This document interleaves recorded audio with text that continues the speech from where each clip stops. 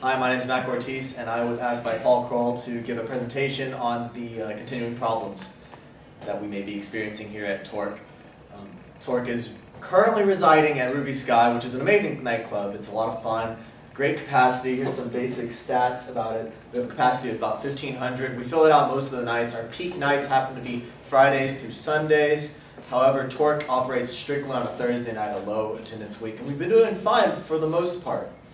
However, recently, for various reasons, we've started to dip down in attendance numbers, and I was asked to come on to just give us some preliminary look into maybe some of the causes involving that.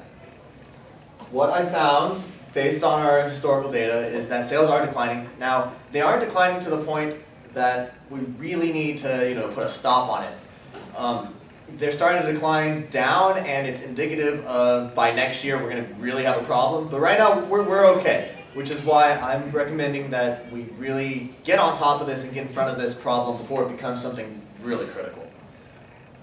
Some possible indications for why we're having a loss of sales on a weekday is we've been looking at the Facebook pages.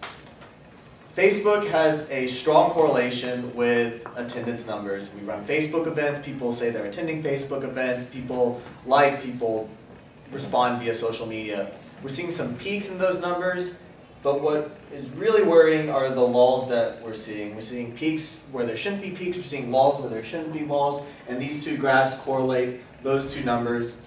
And all this stuff was real easy to gather, and based on all this, we should really get a team together to look at the data more, do some survey research, figure out where these Yelp reviews are coming from, why they're rating so badly, and if it's not a Facebook issue, then it's an on-site issue. There has to be some kind of service gap.